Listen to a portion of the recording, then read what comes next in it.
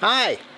So okay, today I'm making a video about going to the historic cemetery here in Lynchburg and taking some photographs in the graveyard for Halloween. So I'm going to be doing that today, and then I'm going to be editing those photos and putting them on the website for Halloween. So busy, busy, busy. Keep your eye out and let's go. Good morning. I'm in the old cemetery here in Lynchburg. The gate said it was built or started in 1806, so it's like over 200 years old, and there's lots of cool tombstones and stuff. So I'm out taking some photos today to put some images on my website for Halloween. So let's get started. Okay. Something really cool just happened. One of the first family plots, like there's a lot of these fenced in little plot areas, you know, for family plots and things like that. One of the first ones I came to had a tombstone with my last name, McDaniel, on it.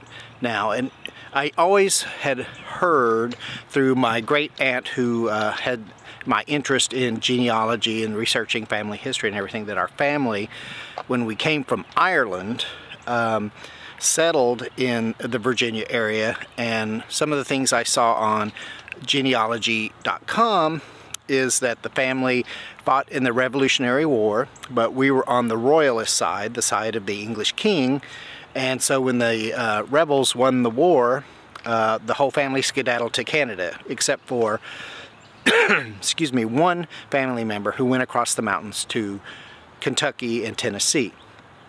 And during the American Revolution, the family's name was MacDonald, and when he went across the mountains into Kentucky and Tennessee, he changed his name to McDaniel, M-C instead of M-A-C, Daniel instead of Donald. And he did that so that people wouldn't know that he was a part of the family that fought on the side of the king.